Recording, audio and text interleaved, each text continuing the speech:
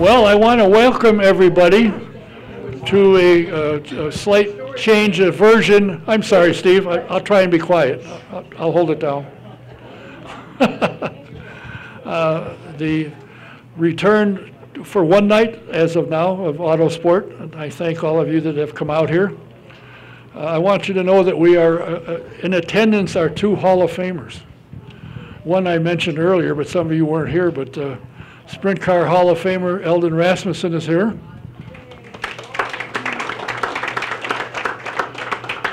And a guy that spent most of his career reading off a teleprompter, but he managed to get into the Hall of Fame as a broadcaster and teleprompter reader. Howdy Bell is here.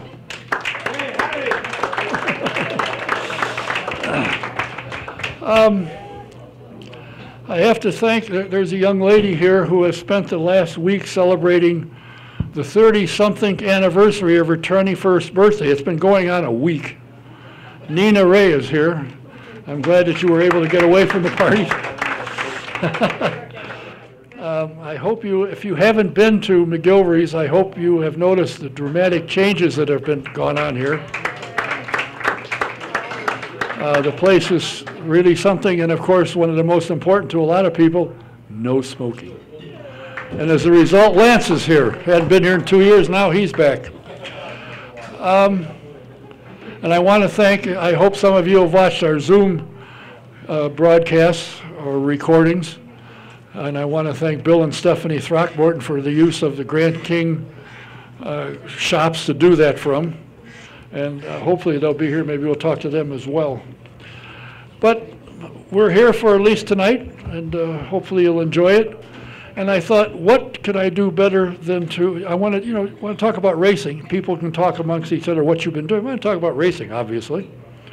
And things have been going well, and I thought, who would be the best that I could get to come in here, if I paid him, that is. Who better than the voice of the Indianapolis 500? He agreed silly to come in here, and please welcome Mr. Mark Jaynes. Thanks, Don. Happy to be here. Welcome back for sure. Well, in the absence of things going on, you went to Germany. Yeah, my wife, her family is from Germany, has a lot of aunts and uncles and cousins there, and taking a page out of your book, I don't travel anywhere where I don't know someone where I can stay for free. Good plan. You know, so we basically, we were out the airfare, and we landed in Stuttgart and stayed about 50 miles from there, and had a chance as a guy that does what I do. The first thing I did was find a racetrack, so we went to the Hockenheim ring, spent the day there, and actually got to take a lap around it, and that was really cool. So yeah, 12 glorious days in Germany for sure. We enjoyed it. Are you happy to be back and on the air?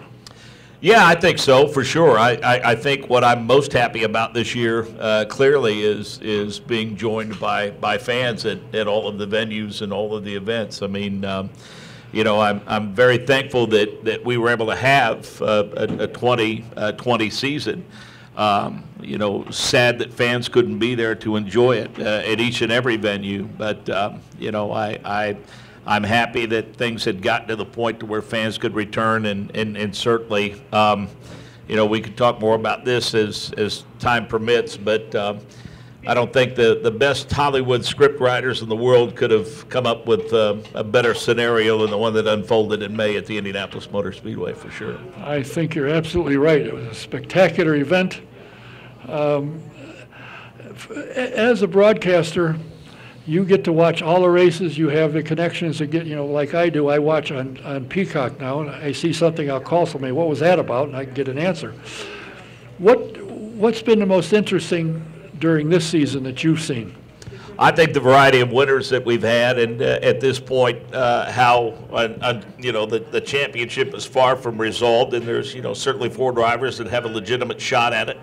And you know, I like the fact that there's a bit of a blend of the new guard and the old guard, if you will. Not suggesting that Joseph Newgarden is by any stretch the old guard, but I mean, he's a veteran for sure. But then you look at as accomplished as Scott Dixon is as a champion. Can't forget Marcus Ericsson. You could almost say it's a five-guy battle. Although I think he has to have some help from those in front of him in terms of off nights. But to see what Padua Ward and Renus VK have done over the course of the season has been a lot of fun to watch, and some of the other young drivers too, and newcomers to the series. But I don't look at it as we've got young drivers that are pushing the older drivers out of the way. I look at it as just simply adding a lot of talented depth to an already talented field, and that's what's been fun about it. Well, I had just a brief chat with Romain Grosjean, and his take, what he said, was that he enjoys, he can drive these cars. Where in Formula One they got traction control and they got so much downforce, all you do is turn it and you hope you turn it to the right place. He's loving driving these cars in a competition. Is something he wasn't really a part of. He was back in the mid-pack and beyond, and it's not the same as running up front.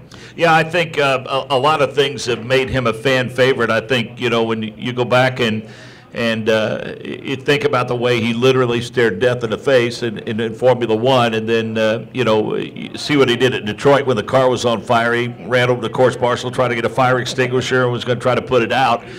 Given what he had been through before with that, didn't shy away from it. And, as I told you earlier, I don't think 2 years ago when he was running Formula One, if someone would have looked into a crystal ball and told him, I'll bet you any amount of money that within a couple of years you're going to be driving an RV around the Midwest with your family and racing an Indy car, he'd have taken that bet. But that's exactly what he's doing, and he's embraced it wholly, and he's been a fine addition to the series in terms of just his personality, his infectious smile, and he's a pretty darn talented race car driver too. Well, I think it's amazing what he's done coming here with, not seeing the tracks and having little practice.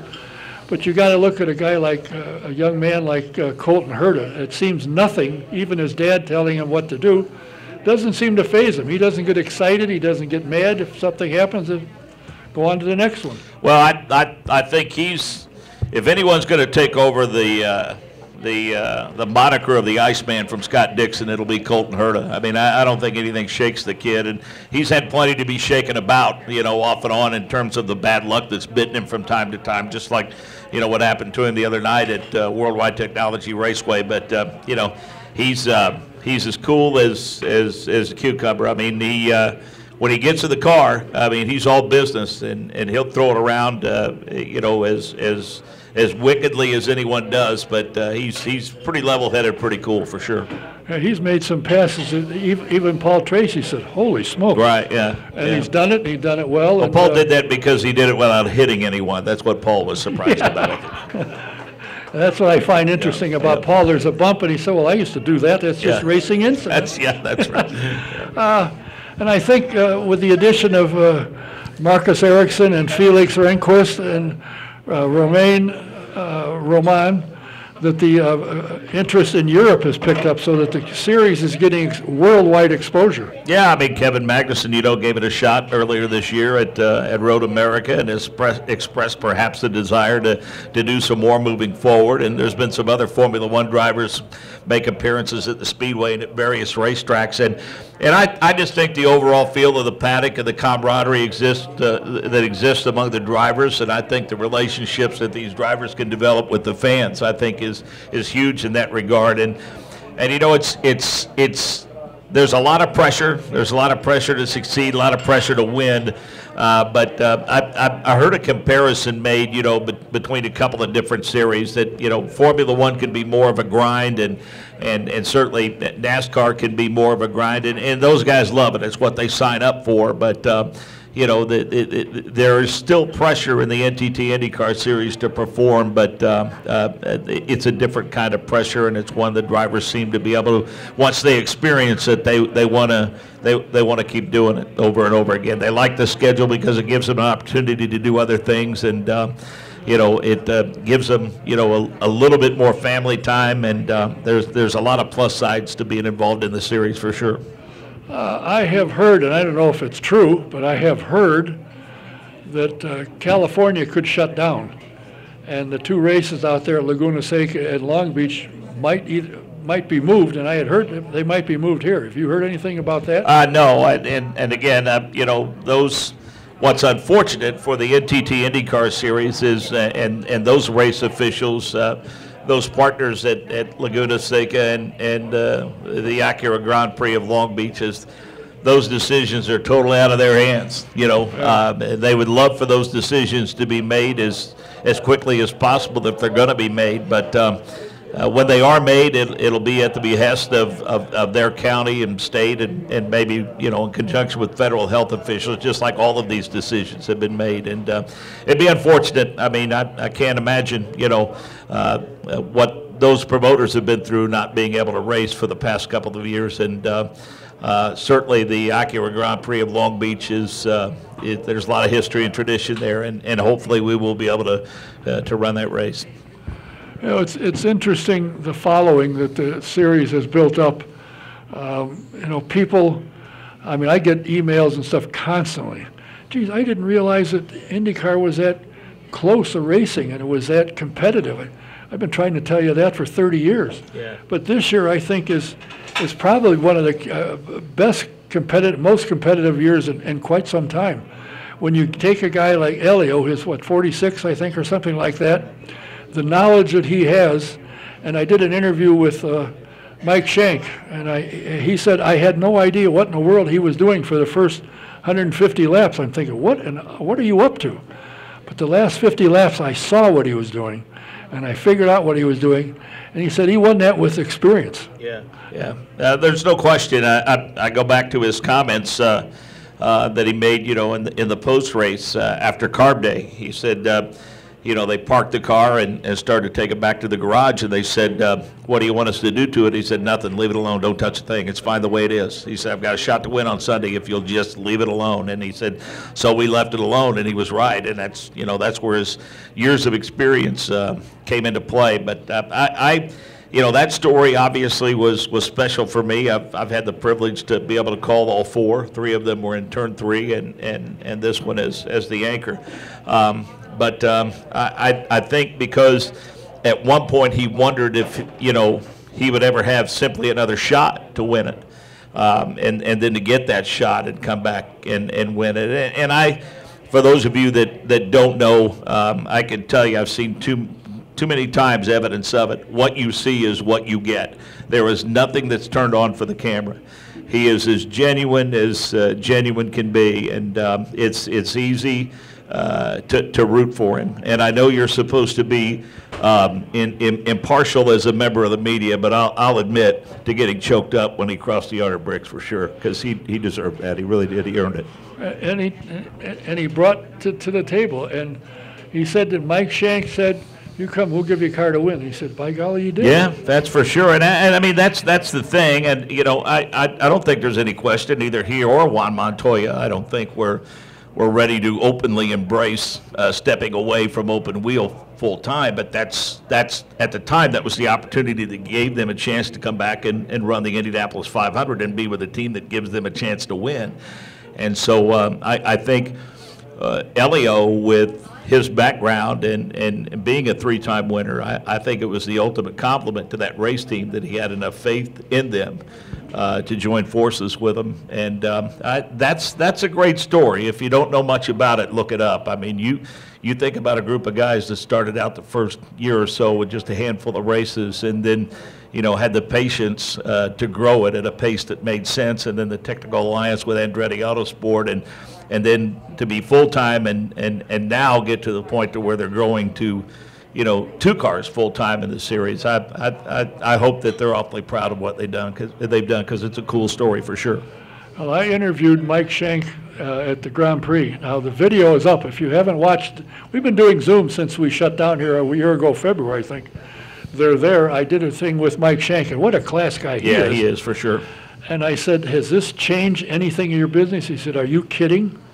I said, did you expect this response? Not a chance. Yeah, for sure. He said, boy, oh boy, if people don't think that this is a business, he said, I do the business. I got the crew to run the cars, but I do the business. And he told me that his early years, he did drive some, but he got into sports car. He said that's what paid the bills. Yeah. And we got along well, and then we were able to expand and come up here. And I said, was your goal to get to Indy? Yeah, that was one of my goals. And I said, to me, you've done it right. You didn't run, you walked. And you made it along. Right. Now he's ready for where he needs 2 cars. Yeah, they didn't rush it along for sure. Oh. What do you think about the announcement by Hy-Vee that Iowa's back in the picture? Well, I think it's the ultimate compliment to the series, but I think it's also a huge compliment. I mean, you know, I know that maybe he hasn't won as many races as people thought he should have won, and he's come close to winning championships a couple of times, but I give a lot of credit for that sponsorship and the way they've stepped their game up to Graham Rahal and what he does for sponsors. I mean, he's about as active and as passionate as any driver in the series when it comes to supporting sponsors.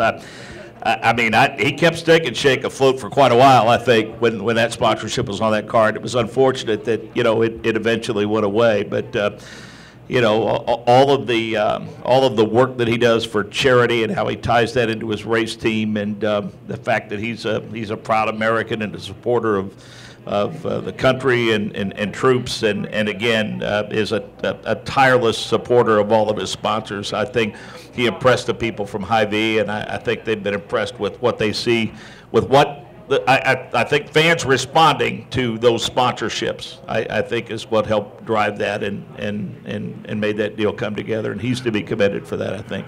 Well, I was in Western Illinois this weekend to visit my daughter and some grandkids, and I hate to say I'm old enough that I've got a number of great grandkids, but there's a Hy-Vee store there, and I went in just to walk around. You'd be surprised. The workers wear Hy-Vee IndyCar shirts. There's stuff up on the wall for IndyCar. I think the CEO of the company said they got 89,000 employees. I didn't realize it was that big. And you know what they've done.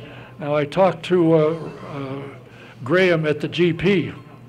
And I said, I see something popping up about a car dealer. He said, oh, yeah. He said, I've been doing that since I was 17. I get a car, I'd fix it up. He's got a shop over here in Brownsburg. He said he does very well. Right. He's got quite a crew. I think he told me there's 15 people that work for him. Yeah, him and his dad both have a pretty good business acumen. There's no question. And, you know, congratulations to them. And going to be interesting to see what that driver lineup looks like next year. I mean, there's going to be 3 for sure, but I think there's only one that we can guarantee will be a part of that race team at this point. There's one I don't foresee moving on, but the other 2 could be up in the air at best. So. And Mike Shank said that by Long Beach he will announce his second driver. I have to say I was sorry to see Jack Harvey move on, but the story I was told, and I asked if it was true, and yes, that they had a contract and he was there and he decided, I guess he's got a better offer, so he turned, because they wanted him. Right. And he's had another opportunity and he's moving on, and good for him because he's done well. He's a heck of a good driver. Well, they admitted that there's a level of discomfort associated with what they're trying to do every weekend now, knowing that he's moving on. And, you know, I know that there's a lot of speculation as to where he's going, but make no mistake about it, when he made his decision not to go back to Meyer Shank, he knows exactly where he's going, but I'll give him credit. He's very tight-lipped. He hasn't told a lot of people. I don't know if anyone knows, maybe other than him, because it would have gotten out by now, I think, and been confirmed. But it's. Well, I asked him if he had another seat when I saw him again at the GP, and he said, yeah. I said, I don't suppose you'll tell me. He said, you suppose right. Doesn't hurt to ask, though, right? Maybe you'll get the scoop. You never can tell. You know, I think it's interesting that, and as I said, I did my program since last February, a year and a half or whatever it is, from the Grant King race shops, where is now the shop for their Top Gun racing, and they work on the car there. It's garage there, and I think what they're doing is a slow walk again, like Mike Shank. They missed the 500. They qualified at the Grand Prix, and the kid can run the car. They know that. Right. You know that he doesn't have a problem, but they had a failure of a piece of equipment, and they only got 5 laps at the Grand Prix. But they're building their second car right now, and I think they're supposedly to be here, but they're meeting with a potential sponsor and so forth. So they're looking to grow and go full time. There's added cars next year. There's, I think, another team or two that is looking to come in. So the series is growing, obviously. And I think it's going to, in my opinion, it's the greatest open wheel series in the world. Far better to me than Formula One, because these guys got to drive the car and race the car, and it's very close. Whereas in Formula One, they're one of 3 or 4 cars will be on the pole, and the rest of them are just there. I think what was huge for the series was, that NBC made the announcement that they're going to extend their deal. Because I mean, let's be honest, a big part of the success that you have in retaining sponsors or attracting new sponsors is they want to know what kind of exposure they're going to get. And I think with the commitment level raised in terms of races being on network television, I think that went a long way toward getting people maybe off center a little bit and swinging the pendulum toward the series. But I also think the fact that the success that we're having in terms of the parity, there's even though Chip has 3 of the top 5 in points, I think there's the idea that literally anyone 1 through 24, 25 has an opportunity to win most weekends, and has for sure. And so I think that gives teams an opportunity to maybe attract sponsors, and it's changed. I think it's nice to be Will Power and have Verizon on your car every weekend, but I point to Ray Hall, Letterman, Lanigan Racing too as one of those teams that has found success in having regional sponsors. I mean, whatever's on the car depends on who's where they are on the schedule at that particular time. And there have been like the doubleheader weekend in Detroit, thanks to technology that exists with wrapping cars now, that they can actually turn a car over from Saturday to Sunday with a totally different sponsor, and so that's beneficial to teams too. So there are many factors that go into, I think, to it, but there's still a tremendous amount of the business side of it that we probably don't want to know. Yeah, that's true. But also the numbers of viewership has grown immensely, and people getting involved. I mean, I get emails constantly. I get sometimes 800 emails asking questions that I don't have the answer to. And if you've watched any of our Zoom, I bring people in that can answer the questions. As I say, I've only had 2 drivers, but I've talked to all kinds of people about what makes the series tick and who makes the series tick and who does the work. So, another thing that I think is really helpful and is working out extremely well is the Road to Indy program. The number of drivers that have come through there that are now into IndyCar is quite astounding if you don't really look at who's there and how they got there.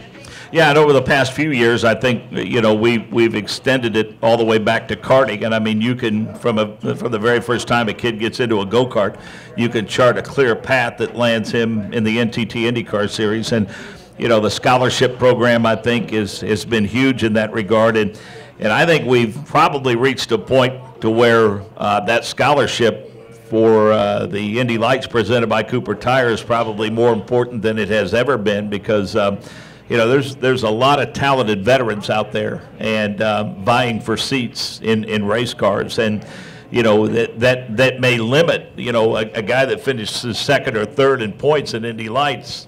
Even though he might be ready, there might not be an opportunity for him in IndyCar because of some of the veterans that are vying for seats. And I do think another element of that formula that makes it attractive is if you come up your first year and you don't win the championship, I think it's still a good idea to run 2nd and in some cases maybe a 3rd year in Indy Lights and take a shot at that championship and use that money to get to the top run. Well, I saw in the release they had today that the winner of USF 2000 gets $500,000 to move up. If you win the Pro 2000, you get 700 and some thousand. Yep. And if you win Indy Lights, you get $1 million, slightly more than $1 million to move up. So it's there to be able to move. The question is, who's going to move out of a seat you can get into? Yeah. Well, and that I mean, there'll be room for there'll be room somewhere for someone with that kind of money for sure, and that's what it's designed to do, is create opportunities for them, which is great. And I mean, if you look up and down our roster, for an NTT IndyCar Series race, the overwhelming majority of those drivers are drivers that we've watched come up through that very ladder, and that's the cool part about that program for sure. And I think I know there's a young man, David Malukas, who is doing really well. He won again last weekend, I think. And he's got a backer that's ready to back him to go, so he doesn't have to go look for money. He's got it. Yeah. And, of course, somebody's going to say, come and see me. Yeah, Kyle Kirkwood, I think, those two are battling it out for the championship, and he's another kid that people kind of label as can't miss, and a likable kid with a lot of talent for sure. It's interesting to watch. The only thing I'm upset about is I have Peacock, and they don't show that anymore. On Gold they did, but now they don't. And I'm not happy. It's always on IndyCar Radio, Don. Oh, I know. I listen to you. You'll never miss it. If you lock into IndyCar Radio, you'll never miss it. You'll know right where it is every time. I listen. How many listen to Mark during the broadcast of the races? See, I told you there's 4. Hey, what happened to WIBC? Where are you now? Well, we're on their 2 FM channels. Don't get me started on that. Oh. Well, you had nothing to do with it. No, I didn't. And I feel sorry for JMV. I mean, he is their afternoon drive show host. He has basically had to ward off all the complaints and frustrations of people that aren't able to hear what is essentially where our network was born and where it began. And it was a business decision, albeit an unpopular one, clearly, but business nonetheless. And we're still happy with our relationship with our friends from Emmis Communications, but we're unfortunate that the 1070 legendary signal is now dark. So. Yeah, but there is an advantage to not being there. Now I can go farther outside of town and hear you. Yeah, that's true. I mean, I don't go, but I have. It was just a little frustrating to me because I was driving home the other night from my son is coaching at Speedway High School. He's their defensive coordinator, and we were driving home from their game, and depending on where you are, you have to go from 107.5 to 93.5.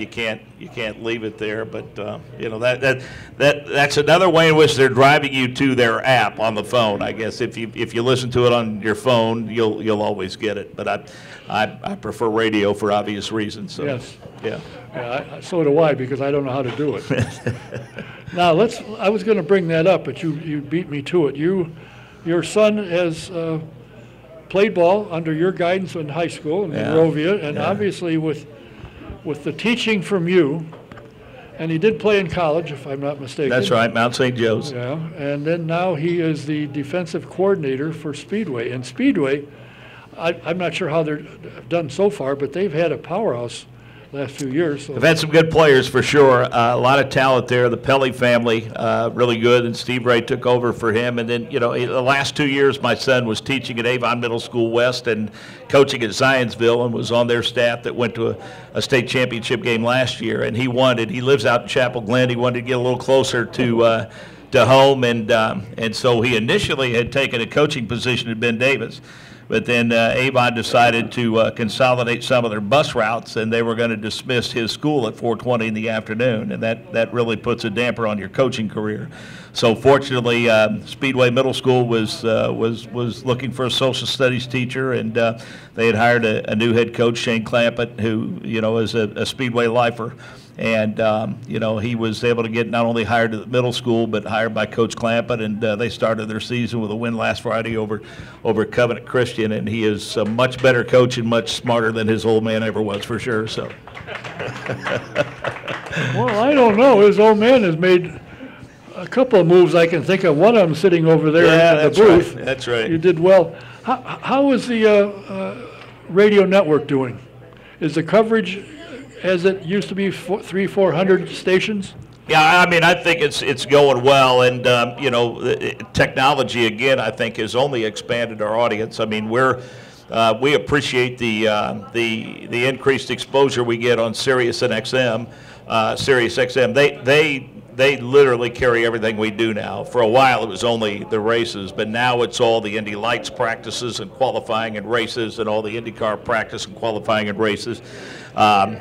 We appreciate that. We have that TuneIn app, which is one of my favorites, because when we're not on the air, you might get the 1958 500, and then after that you'll get the 1965 500, or you might get the 2011 Indy 500. So that's really cool. And then, we're on IndyCarRadio.com and on Race Control on IndyCar.com. So it's a little difficult, I think, to measure the total audience because we're on so very many platforms, but it's easier to get now than it has ever been, and we're very, very proud of that. We had to make some additions to our staff this year. Rob Howden was not able to be with us for the Indy 500.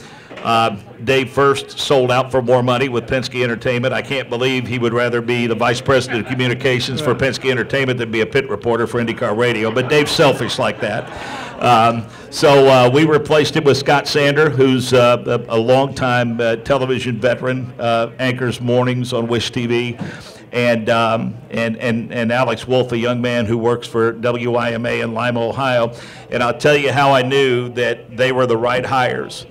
They never one time asked how much it paid because it just didn't matter. They just wanted to be a part of it, and we're honored and privileged to do it. And then they did a tremendous job, and I was happy for both of them that they could come on board with us this year.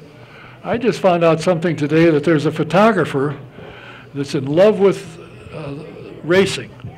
He does do photography, and I'm not sure. I know he was at the Speedway, and I heard his name. I saw his name today. I thought, I recognize that name, but I'm not sure. Then I was told it's Kenny Moore. He plays for the Colts. Oh, yeah. And they said he's a huge race fan. Yeah, for sure. Well, if I could pry him away from wherever they're practicing or get him on a weeknight, I'm going to do a Zoom thing with him.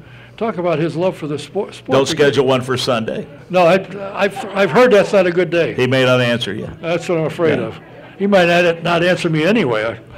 Say, I just like to see by a show of hands how many people are fascinated by the fact that Don K and Zoom are used in the same sentence. How about that? Who would have thought it? My goodness, congratulations. Welcome to this century, my friend. Happy to have you here. Well, I might as well embarrass myself and say I don't really do much other than set everything up. Here's one of the people from Speedway Cable that helps out. We do the program, they say it's done, they send it off, it gets edited, send it back and put it up. But I sit there and I put everything in place, and when I said, now what are we going to do? He said, why don't you do Zoom? I thought of that commercial where that kid says, Zoom, Zoom. I had no idea what it was. I had no clue. What's Zoom? Well, now we're doing it for about a year and 8 months. Well, I will say that I'm obviously overjoyed to be a part of your first show back here at McGilvery's. And in all the years that you and I have known one another and all the guests that you have done, I'm still not quite sure how in the hell you got the governor to come on this show with you. And you did it without starting an international incident. I think that's what I'm most proud of. Well done. I was impressed. I tried to call his former scheduler, and he's gone, and his new scheduler's name is Sam Frayne. So I thought, he's got to be related to Andy Frayne, Ushers in Chicago. Well, he's not. But I told him what I wanted to do, I said, it's not political. I don't want to get into politics. It's racing. He got back to me the next day and said, the governor said, Don, yeah, I'll do it. Well, I'm telling you, politics aside, I don't get into that debate, but I know this. He's a Hoosier, and he's a proud Hoosier.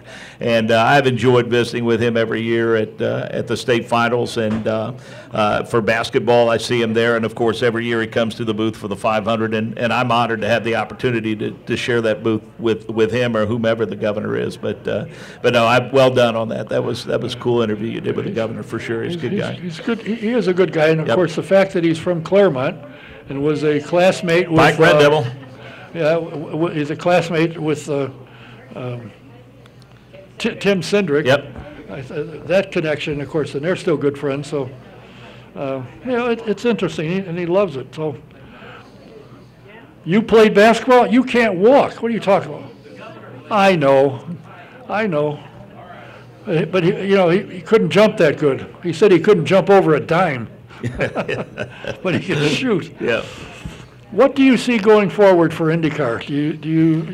What do you see is going to happen? Do you think Rojan will stick around for a few years? You think Ericsson? You think Elio will stick around for another couple of years? Yeah, I don't see why not. I mean, Dale Coyne, made it very clear to us when we talked to him at Worldwide Technology Raceway last weekend that, he said, don't believe all the rumors. He said, I'm doing all I can to keep him. I mean, we want to keep him. We like the team, and he likes us, and it's not a done deal yet. I mean, there's every intent to keep him in the fold, and we'll see if he does. Be interesting to see what the first domino is that falls in terms of where those available seats are. I mean, Michael didn't waste any time halfway through the season. Michael Andretti kind of indicated that there's certainly going to be changes there. Ryan Hunter-Reay confirmed that this was the plan all along for this to be his last season. And with him, either the DHL sponsorship follows him or stays with Andretti and they embrace another driver, because that's one of those that's long-standing now, and it's nice to drive around town and see those Indy cars on their trucks, and I hope that relationship continues for sure. So I think the uncertainty of all of that and the talented drivers that still don't have a home yet is another indication of how competitive it is, which is a good thing. I think having the television contract solidified for the foreseeable future and a firm commitment to network television is healthy.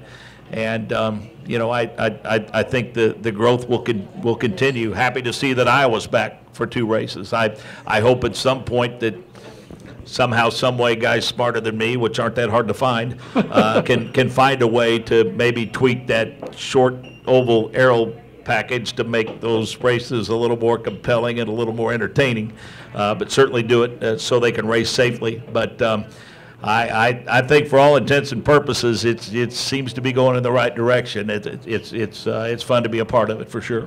The interesting thing I find is most of these guys, and you got to admit, a lot of them came here from road racing to start with, and when we had a couple drivers that came at the team I was working on. I said, "You ever driven an oval?" "No." "Are you concerned?" "Yeah." But once they got into it, they like it. They love it. And they've all said, "We're glad to go back to Iowa." They like racing the short ovals. What I'm disappointed in, they had a race scheduled for Richmond, where you and I, the last race we were there, I was up with you broadcasting, and I'm sitting there watching, cleverly. And the grandstands were filling. And I said to you, if this keeps up, we're going to have to find another place to sit. Right. And they canceled it. Yeah.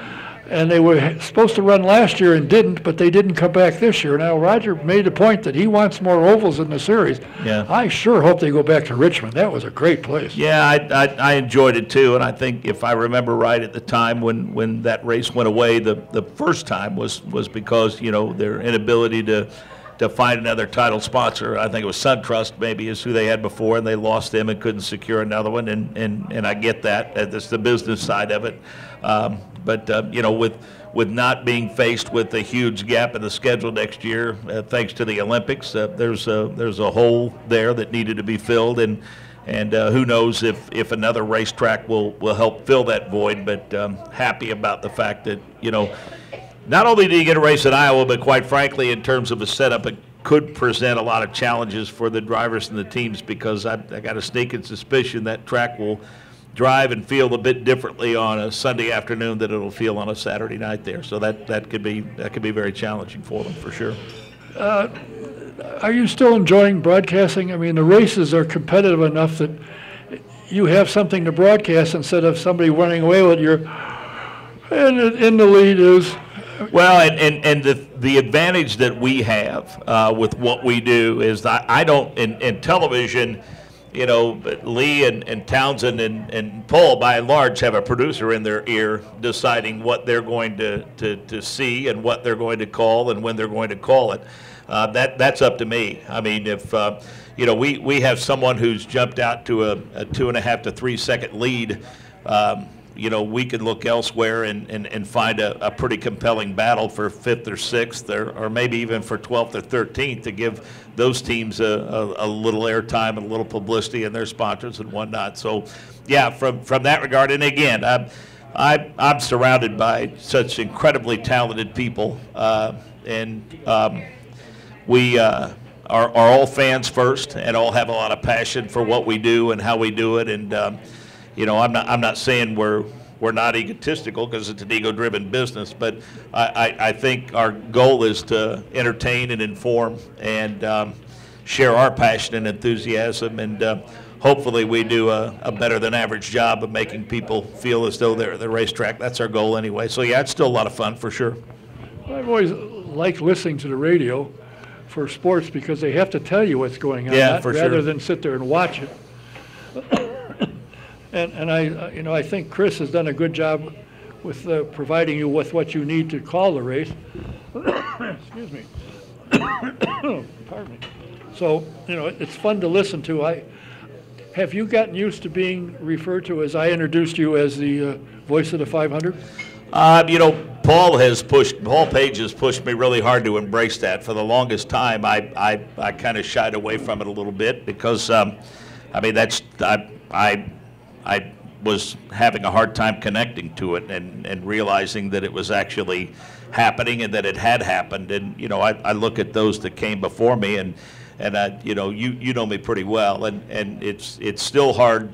This was my sixth, and it's hard for me to connect to the fact that I'm one of six. But Paul has pushed me pretty hard to embrace that, and Donald has too, and certainly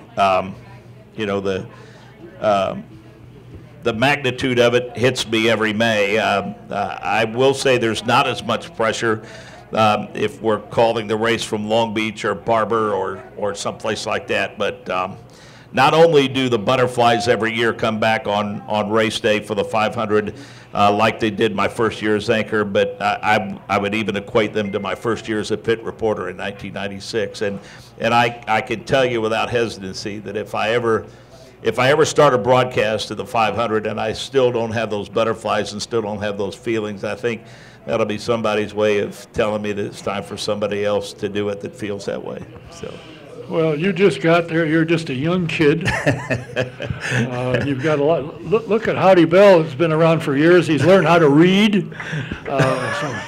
And he hasn't been there the last 2 years. So I've been up in the media center trying to figure out where is the Howdy Bell story. I can tell it to you in my sleep. Yeah. But he wasn't there. Oh well. The broadcasting, I think, is a very important part of motorsports, and particularly IndyCar, because that's mostly what I watch and listen to.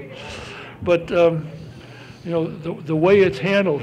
How many of you, by the way, how many of you have read the book, Hello, I'm Paul Page, it's race day in Indianapolis? How many have got the book and read it? Well, Marty has.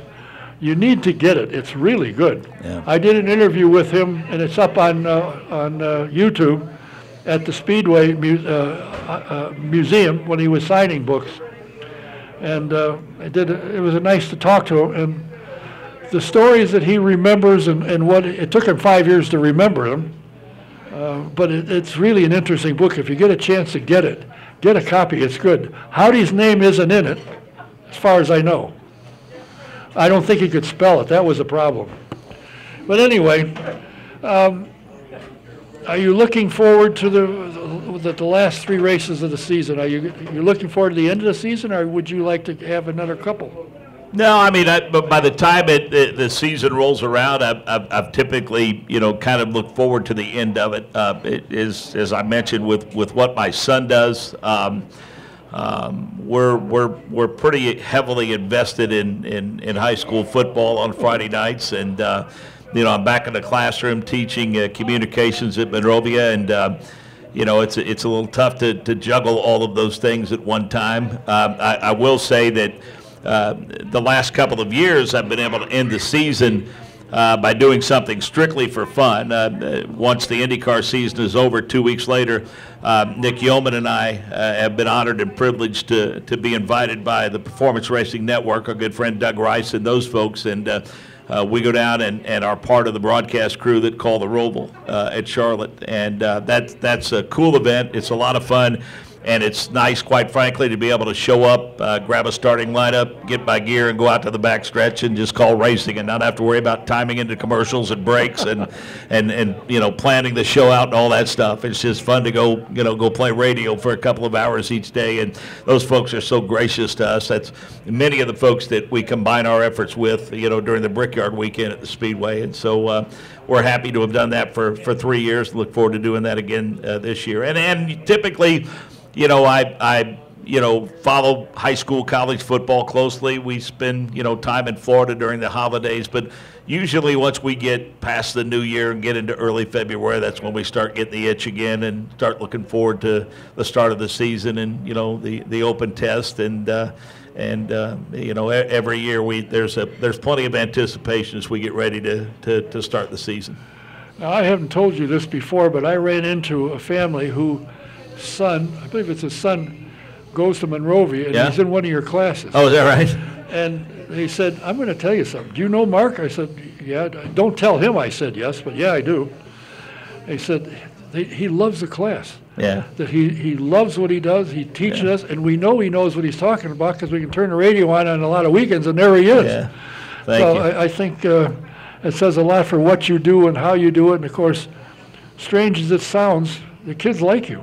Yeah, well, one of my former students who's currently, he's just started his sophomore season at Ball State in their telecommunications program, which is one of the most respected in the country, thanks to Alex Damron and Susie Elliott. And despite the fact that I influenced him when he was in high school, they still thought enough of him to hire him, and he worked in the media center this year at IMS, which was a tremendous experience for him, and he's got a very bright future. And another former Beech Grove student of mine worked for IMS Productions in the TV compound, so that's what's really cool. And to me, quite frankly, to have that kind of an impact is much more important than anything I do behind a microphone in terms of helping to influence those young folks and see them become passionate about the same thing that I'm passionate about, which is broadcasting, for sure.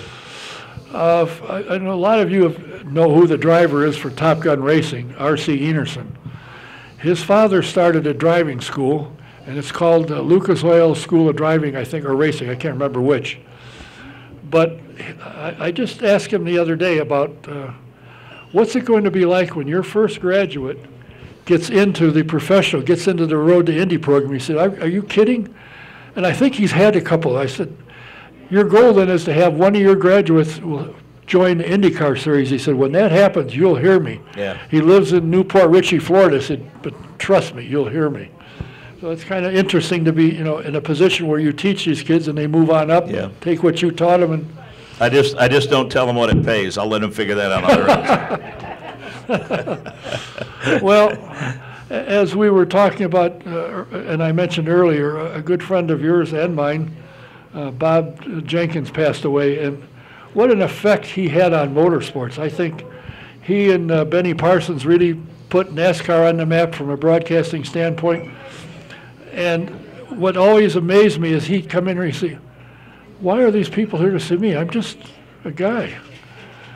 People knew that he was passionate for what he did. He was, he only told you what he knew was true, because as you know, as a broadcaster, if you don't know what you're talking about, the fan will pick up right now. Right. And he was probably one of the most recognizable voices and faces in motorsports television ever.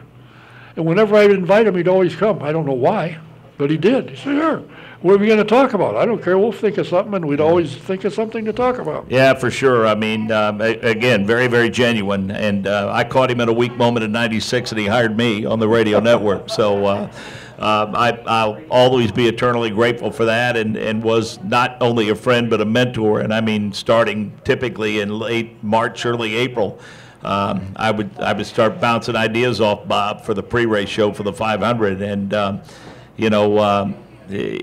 I think in terms of the people that I work closely with over the years, the listener's opinion means a lot, and for sure it does, and other people. But I think the approval of Bob and Donald Davidson probably meant the most to me in terms of my time as anchor, because they, to me, were directly connected to the past. Certainly Donald to Sid. And Bob goes pretty far back too. But no, I told the story in my tribute to Bob. I said this to me is what summed up Bob Jenkins perfectly. My wife and I met him for lunch a few years ago at a dockside restaurant in Florida, and we got there before Bob did. And when he came walking around the corner, he was wearing a pair of shorts and a faded T-shirt and deck shoes, and probably hadn't shaved in 4 or 5 days, and had a wonderful Florida tan.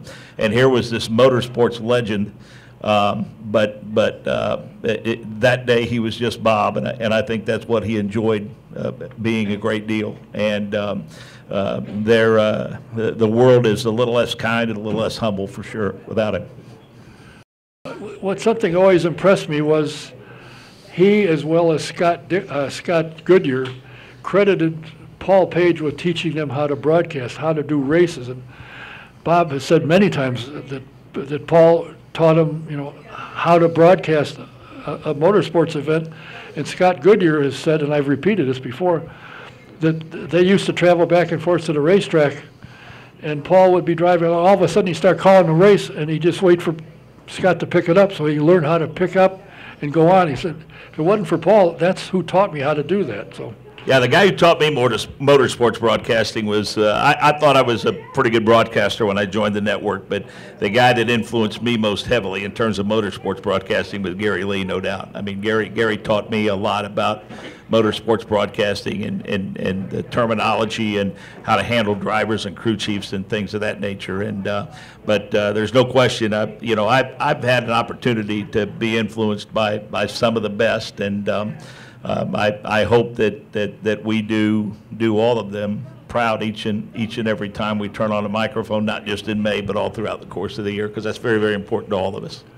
Well, I probably shouldn't say this because it won't embarrass you. The number of people that said, you got somebody coming in? I said, yeah, I've got some kid, he's a voice of the 500. Mark Jaynes going to be here? I said, yeah, we'll be there. I appreciate that. Thank you very much. I don't know why, but even Howdy got out of bed to come here. But the best part of that is he brought Cheryl with him, so that worked out well. Well, I don't know about you folks. If anybody has any comments about the season, you're welcome to come up and say something. I want to thank Mark and his lovely bride for coming out on a Tuesday night. I know Tuesdays are busy for you, I guess. But no, Tuesday nights typically aren't very busy for me. That's what I said. But Desiree said she made you put everything back to Tamar to come tonight. That's right. She was excited to come out and see you, Don. Oh, yeah. Yeah, she wanted to get back to McGilvery's for sure. Oh, boy, yeah. Yeah. All right, well, thanks for your time. Thanks for being here. Welcome back. I hope you're back next week. I hope you keep doing this. This is great. I don't know. I really do. It's awesome. It's up to the owner. Thanks to everyone for coming tonight. It's very cool. Welcome, Mark Jaynes. God bless you. Now, does anybody have anything they want to say? Any comments about the season or the drivers or whatever? Anybody? I hope I'm not the only one that says something or Mark. There ought to be somebody who's got an opinion about something. Well, I guess not. Oh well, it must be they want to eat or they're just finishing and that's it. Can't talk. Thanks for coming out. As I said, I had a lot of people said, when are you going to get back? Well, we're not back, but we're here tonight. What'll happen coming forward? I have no idea. But we'll find out, and I will email and text, or not text, but put on Facebook what goes on from here, and hopefully you'll follow it, and we get back going. Who knows? Until the next time, whenever that is, Don Kay saying thanks for being, thanks for watching, listening. See you next time. Good night. Thank you.